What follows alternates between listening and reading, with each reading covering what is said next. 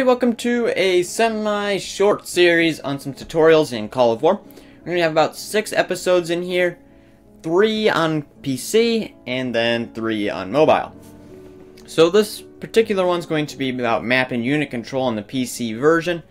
Keep in mind that a lot of the stuff you're going to see on PC is going to be very similar to that of the mobile app, but there are still enough differences to where it is worth doing a completely different video. But anyway, let's start out with some basic unit movement. Move around the map's pretty simple. Just do this, have a seizure, there you go, you're welcome. To move a unit, it's very simple. I want to move the 2nd Light Tank Division, hit move, take it to wherever I want. I want to move it to Ancona, wherever that is, in Italy, I presume. So, it is now on the way there, pretty simple. If I wanted to attack someone, let's say I wanted to attack Greece. Y'all know how that went. We'll get to splitting later. We can just go there. Actually, that's actually not a very good example for this. Let's attack France. So we just hit the attack button here. And then for an attack order, you can only hit cities or particular units. So this little dot here represents a city. It will now be in the way. If you haven't declared war, it'll give you a little warning. There you go. And I'm going to turn it around before I get myself in trouble. For artillery, it is the attack order is a little bit different. It is the same for ships, which I will explain in a second. Oops. And also for moving, you can simply hold. So you can hold down and then move it to wherever you want. You can't do a attack order with that, but still a neat little feature. Yeah. I said artillery, so let's do that. Let's say I wanted to bombard Ionema. Hit attack, and it will go behind the lines and shell. This is very good for supporting infantry or tank assaults. You know, it'll give you. If I would hit OK, I would actually go do it, but I don't really want to do that. Ship is pretty much the same thing. If I wanted to go bombard this particular unit right here, I would just hit attack, and see, it will jump. If I go into that area to that unit, I could click, and it would go and sink it. That works the same way with cities, and our land artillery can do the same thing with individual units, land or sea. As for aircraft movement, you have several very similar controls. You can move it to separate air bases. Like if I wanted to move this across to here, I could just hit move. And if I were to click here, it would fly to this airbase in Reggio. For an attack order, you have to have, just like with land units, an individual city or unit to hit. So if I wanted to hit Malta, I have to click on the little circle here representing the city. If I were to click, it would go and bomb Malta. But I don't really feel like going to war with Britain right now, so I'm not going to do that. Aircraft have a special feature that land and sea units do not have. It's called patrol. So if it's waiting here in airbase or flying around, I can still do this. Hit patrol, and you're going to see the circle. That is the area which it will circle and patrol. So if I want to patrol here, it will go to that location, and now I'll be able to see any units inside that area, and if they are enemy units, they will automatically attack those units. Now, there are some other special controls. We'll talk with land units real quick. One of the most important ones is the split. If you have artillery, and you want to split it off to go attack something, while your infantry goes ahead and takes the point. You do that here, press split, and you can do these little things here, take them down like that, or you can simply drag them like this. So let's say let's go back over to Albania. I wanted to bombard that city in Greece. I thought I hit stop with this, but apparently not. So I'm going to go split, artillery, attack, there. And then the infantry will stay behind, and if I wanted to, I could send it off to attack there.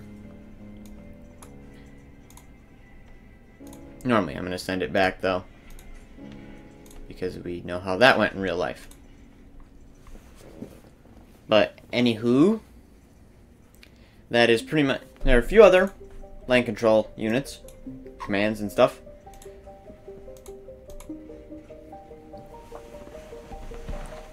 One being the add target, so it's moving back here. I want to, once it gets there, I want to add another target of here. This is very useful if you are attacking going on like a armored spearhead and you want to get to a certain location going a certain way, like avoiding enemy units. Like, let's say I wanted to go to Salonika, but I didn't want to go the most direct way here. Instead, I wanted to go down and hit this. A better example would probably be Athens. Go down here, hit that, and then to Athens rather than just going there. That is, in my opinion, what the add target is most useful for. I'll give you an example here with this infantry. So I can hit attack and it'll go over here like we've already discussed. But normally you're going to see, to go to Athens, oh, it's going to go by sea. Let's say I want to take it by land. What I can do, I can attack there, hit add target, go here, then I can hit add target again, and it'll go to Athens, hitting all of those targets along the way. And one thing I will mention is that this is kind of ill-advisable because of morale, but I will get to that in a future video when we're actually at war and talking about economics and stuff.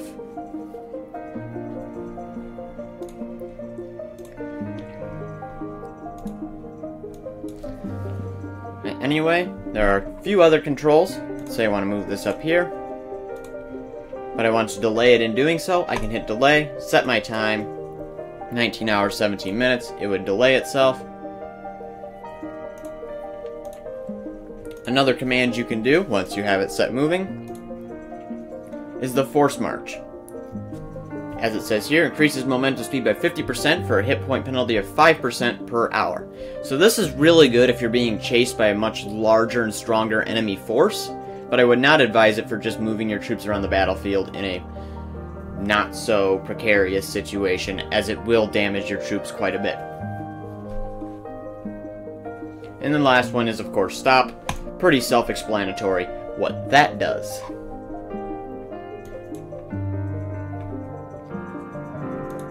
So that is most of the unit controls. We have one more thing we're going to talk about today. That is map control. As I mentioned before, main thing for map is just go around here. You can click on certain provinces. It'll tell you what their name is, how much money they make, and if they have any special resources. Like down here in Ukraine, you're going to get some food from that province. Or down here in southern Italy, you're going to get some oil. But let's say you want to see all the province names at once. Go down here to show settings. And display province names is this little flag. Scroll in a little bit and it will show you what the names of all the provinces are. I'm going to turn that off. Other things you can do, you can toggle some sound effects over here, toggle your music, enable low graphics mode, enable that, display your relations. Go. Display morale. This is probably one of the more useful features, as it can tell you if morale is low in certain areas. Like, for example, if you have a colony or something that you just took, morale there's probably going to be really low. This can be helpful in determining whether or not it's probably safe to withdraw from there. But there are some other ways you can tell that as well. Just by clicking here, you can see morale. If it is lower than about 30%, I would recommend keeping some troops there just in case they decide to rebel. One final thing I'll get to is if you want to report a bug, you can do that here. If there's also a player that's committing some sort of fraud of some kind, you can report them as well there. And I think that's about it. So if you have any questions at all, please let me know in the comments below. Yeah. Thank you very much for watching, and I will see you next time.